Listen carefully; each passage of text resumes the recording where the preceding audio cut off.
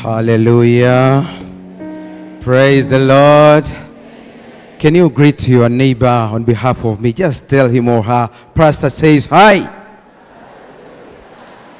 Thank you. I know that I have a lot of friends this side of the country. Most of them, we know each other through YouTube. But today, we are here together to share the word of God. I really appreciate every program which have been going on in this period of time. For this is my second time to be with Pastor Mark Finley. I'm still learning a lot from him. I do call him a master of calling. When Pastor Mark Finley make a call, you will never resist. Hallelujah. And also, I would like to thank God for Dr. Chidi. We have a lot in common. One of the things Dr. Chidi mentioned to this evening is how sugar is dangerous to us. To me, I don't call it sugar, but I call it sweet poison. Don't even touch it. When we talk about family matters, there is no way you can avoid talking about health, stress management, and practice, exercise, and everything. Family is the foundation of everything. If you see the church is, you can call it good church, is the result of good family. Family is everything. If we have a corrupted family, we have a corrupted society. But if we have a good family, then we have a good society. Devil knows well that if you want to attack the church, he will begin in our family. And God also knows this. If God wants to bring something good to the world, God will begin in our family. So family is everything. Sometimes I do tell young men that if you want to choose a spouse, choosing a spouse is very important. Second to choosing Jesus Christ. Jesus Christ is the first one. But when it comes to the second thing is choosing the spouse. When you choose your spouse, you are choosing something which will give you eternal life or eternal death. You have to be very careful, young men. And during this program, we're not only talking about how we handle our marriages. We will begin at the root. We will see how we can make good spouse. We will see how we can make good relationship. We can see some tips how you can choose a perfect mate. Hallelujah. So if you want to make a very good decision, don't miss this program. And this evening, I would like to begin with the subject titled, Most Important Things Before Marriage. All Africans, we know how to cook ugali. Am I right or wrong? It doesn't matter whether you're a man or woman, you know how to cook ugali. Ugali is something which I cannot resist. I'm trying my level best sometimes to control myself when it comes to ugali. Because ugali is so nice. But if you find somebody who cannot cook ugali, you will hate it.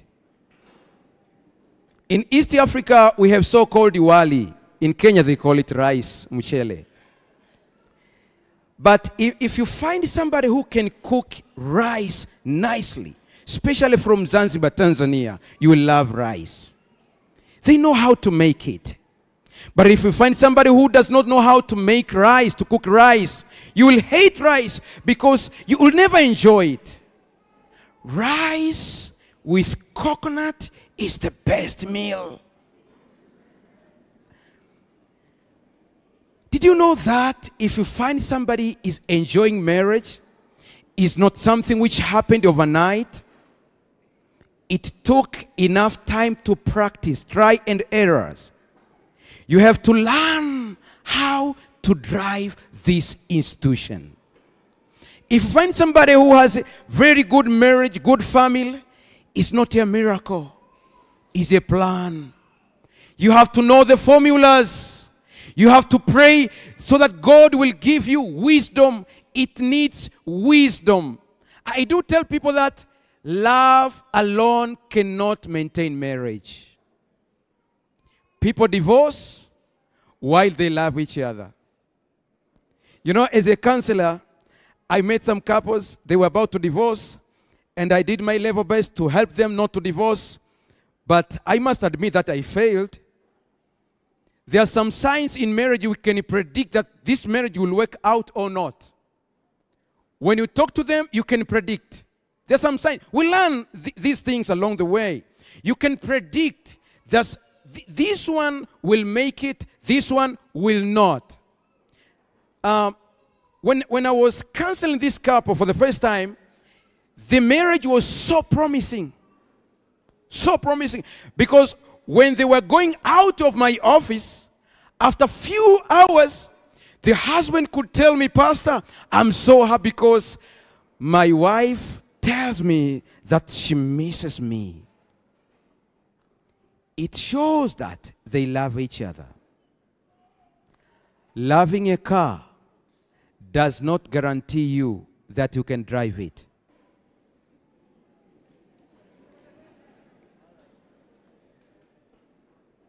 The challenge we have nowadays, especially when I talk to young men, Pastor Ruguru, you'll forgive me because always when I'm standing, I want to talk to young men because if we can be able to help them now, we will have very happy family in the future.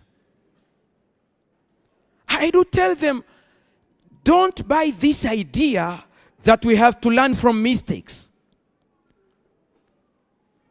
No, don't buy this idea. Learn from others' mistakes so that you will not repeat mistakes again in your life. There is no way you can tell me, young men, that you don't have enough material to learn how to run this institution. We have internet. We have books. We can read. We can reread. Don't read, but reread. You have to learn from your even parents. Look at your parents. Where did they make mistake so that I will not repeat it? Loving a car does not guarantee you that you can maintain it. You can love your wife, you can love your husband, but if you don't know how to love, Pastor, what do you say? Loving is a lesson. Not everybody who knows how to love. By the way, women knows how to love by nature. Men don't. That's what the Bible says. Husband should love your wives. And the wives should respect your husband. Because women don't know how to respect. They know how to love.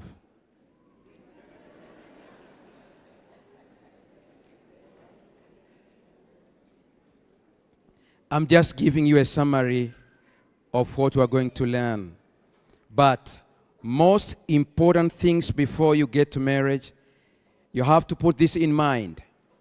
Marriage is the only institution that you get certificate before graduation. Are we together? You get certificate before graduation. It's very complicated. No wonder why nowadays we see divorce rate is going high every day.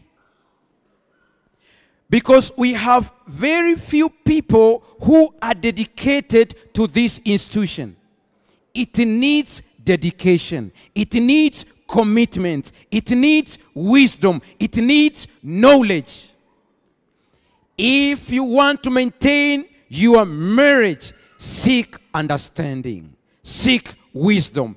There is a way men can define certain actions as respect. And there is a way women can define certain actions as loving actions. There is a way men can say sorry.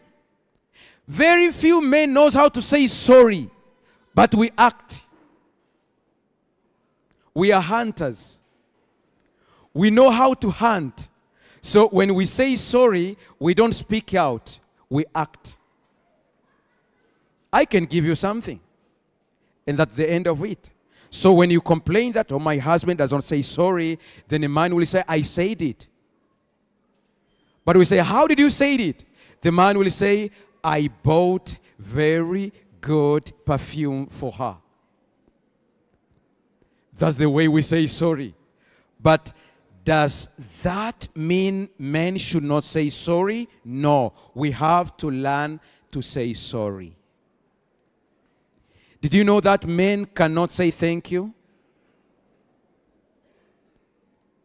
They have to learn to say thank you, because by nature, about all men, not all of them, about all men, thinks that it is their right to be served. Marriage is the only institution whereby you can get certificate before graduation.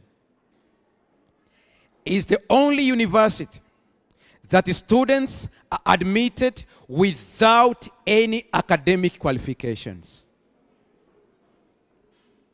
I've never seen anyone who says, if you want to marry me, give me your certificate. I want to know if you have a bachelor degree, if you have master's degree, if you have diploma. No one is saying that. If you ask young men, what kind of woman do you want? They will tell you about your appearance. They don't know that during courtship, most of those young men are just actors. They are pretending. The only thing which is guiding you is behavior, is not character. Look at your neighbor. Tell him that there is a difference between behavior and character.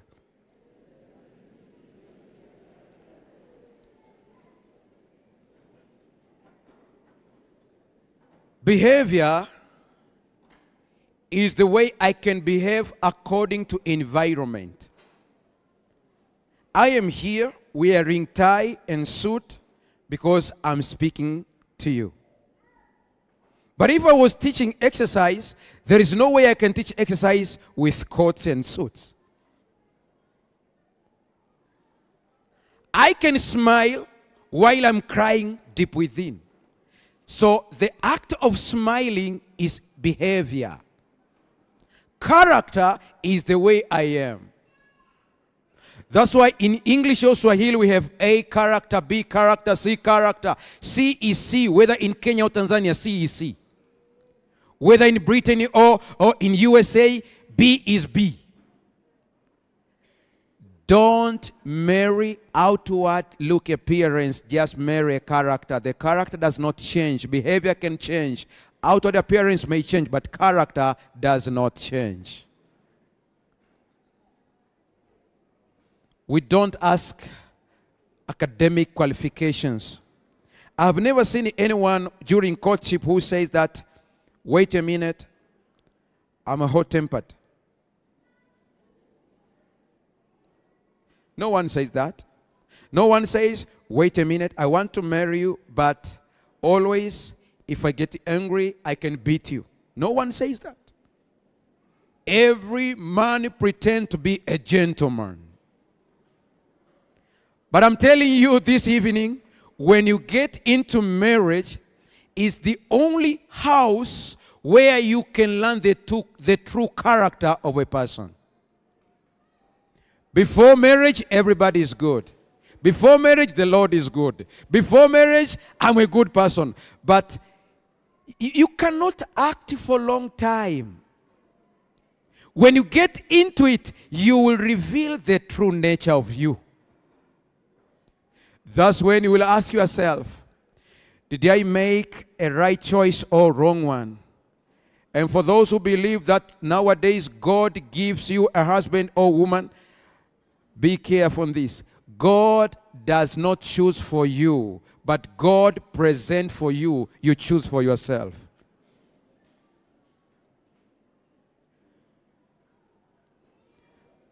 So when things goes wrong, don't blame God, but blame yourself. And if you blame yourself, it's the sign that you are ready to learn something. Is there any hope for broken families? Yes, there is. We have God who can change stone to bread. Hallelujah. We have God who divided the Red Sea. We have God who can heal the leper. We have God who can clean anything unclean. We have God. Even if you see your family as if it's going down to death, I have good news for you tonight. God can heal your family. There is hope for your family. Marriage, the college, whereby students can mark their own exams and decide their own grade. It's the bad thing. It's the good one. This kind of college, in marriage, you can mark your own exams. And I do tell couples, if you don't sit down and begin to examine your marriage, you are going to fail. Don't wait until somebody else examine your marriage. You have to do yourself. Sit down, two of you. Ask yourself, are we going the right path? Are we doing the right thing? Is this marriage a blessing or a curse? Do you know if there is a tough thing is to live with someone in the same house which the brain define him or her as the enemy, and you can't run away? You are sleeping the same bed, eating from the same table, but you don't talk. But I love those old couples. They can fight within and smile outside.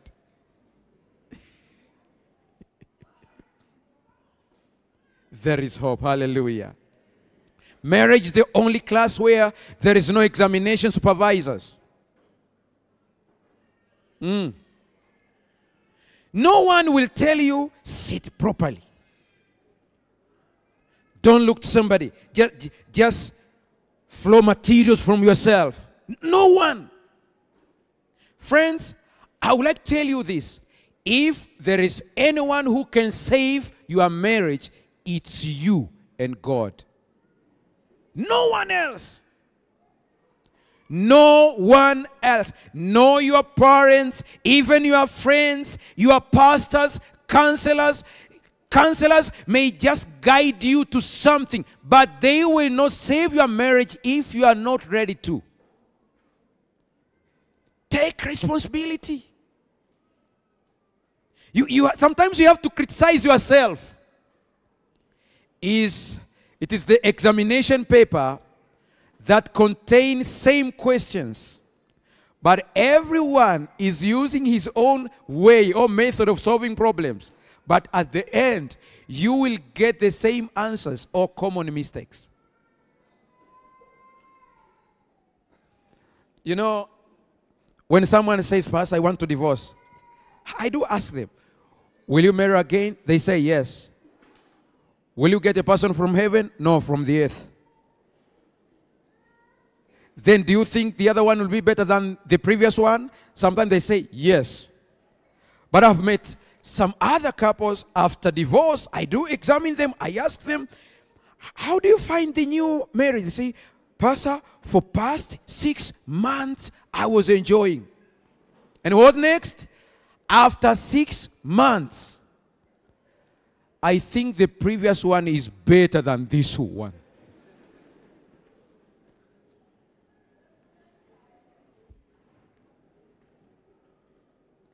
It is good for you to wait. You know the challenge we have nowadays, this generation is the generation which wants everything faster. They want to finish school today. They get job today. They want to marry today. They want to get children today. If it takes some time, they want to divorce. They want everything to go well today. They don't have muscles to wait. Even trees does not grow one night. It needs time. Give your wife or husband time. We need time. If you want to have a good marriage, ask God to give you self-control. Hallelujah. Hallelujah. Failing to understand how to run this institution leads many to misery and pain. Unfortunately, when you cause pain after divorce or any problem in marriage, you don't only wound yourself, but you wound innocent children. You wound others. You know, when I look at the couples who are divorcing, I do tell them, I don't care about you. Sometimes they say, Pastor, but you are very rude. I say, no, I'm not rude, but I'm straight on this. I don't care about you because you met somewhere you never invited us. You just told us that you want to get married, and we agreed. We gave you certificate. But did you know that you are giving hard time innocent children who even don't know what is going on? You are giving them hard time, and some of them, they are under psychological problems just because of family conflicts. Dr. Miles Monroe says, and I have spoken and lectured in seminars, conferences, and conventions across the complete spectrum of socio-economic strata. I have seen, listen to this, I have seen the scars of divorce manifest themselves like open wounds with heart bitterness, hatred. The scars. I know when I'm saying this, maybe you are sitting somewhere and you say, Pastor, I'm listening to you. I'm a divorced person. Is there any hope? Yes, there is hope in Jesus. You cannot reverse everything, but Jesus can heal your scars. We have Jesus who will never condemn you for the past sins. We have Jesus who is dealing with the present situation. Dr. Miles Monroe says, much of modern society around the world is experiencing the negative results of this relationship tragedy. In simple terms, divorce is the physical and legal termination of a marital vow that was intended to last forever. God intended marriage to last forever. It's only sin causes this kind of separation. Divorce may create more problems than it solves. If you look at it closely, the great impact of it can be seen among children who are innocent, as I said. One day I was counseling one lady who refused to be married. And when I was asking her, why don't you want to be married? She said, Pastor, I don't see any importance of marriage. I said, why? She says, my mother stayed in marriage for 20 years. But now she's no longer there. And I saw everything my dad was doing to my mother. And when I see men, I see the picture of my dad in them. Even yourself. I'm talking to you just because you're a pastor.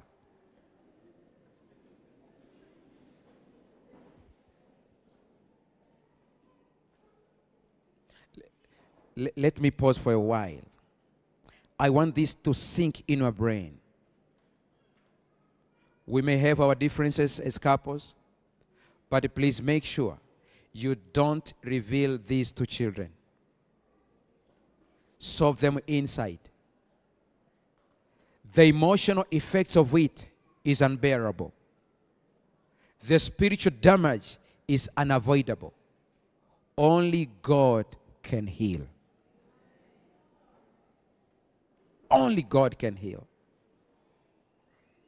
Economical setback is beyond repair. It touches more than one family. But keep these things in mind.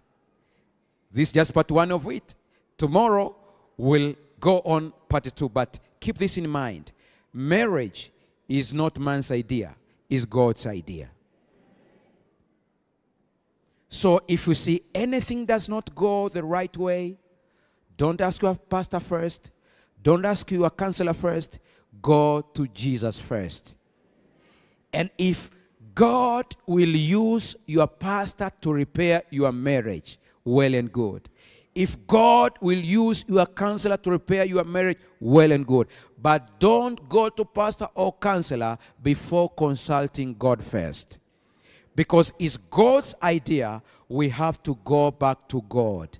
God is everything. You remember Genesis chapter 2 verse 18, Good News Bible says, Then the Lord God said, It is not good for the man to live alone. I will make a suitable companion to help him. It is God who said, It's not good. Singleness is something to enjoy before marriage. Hallelujah. Singleness is being you. From tomorrow, we will see what is singleness, what's to be alone, and what is loneliness. If you will never understand these differences between singleness, loneliness, and being alone, you will get into marriage without knowledge. Enjoy your singleness before enjoying marriage. Let us stand for the word of prayer. Loving Father, the one who created marriage, you have a big idea about marriage. As human beings after sin, we undermine this. But through these seminars, you want to draw us near to you. I'm praying for the marriage which are going through difficulties. Maybe someone tonight is going through tough times in marriage. They have lost hope completely. They don't see anything good. But tonight I'm praying for them, Father. The one who can heal anything. Can you make this marriage whole again? Can you heal this marriage again? I'm praying for the children who are going through psychological torture because of some misunderstanding in marriage. May you heal them. Before they meet any psychological profession, meet them, Lord. Because you are more than a counselor. You are the creator. You can create a new thing. Father, I'm praying for everyone, and let them see this miracle and enjoy marriage as you decided to be, that our families will be another paradise. In Jesus' name we pray. Amen.